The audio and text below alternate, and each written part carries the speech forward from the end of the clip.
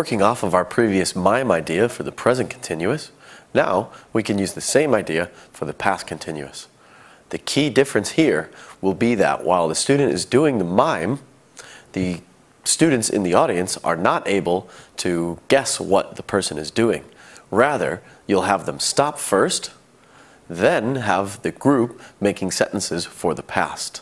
So a student may get a card such as drawing, driving, and cooking. They do their mime of the action and they stop. Only then can we have the rest of the students make their guess using the past continuous tense.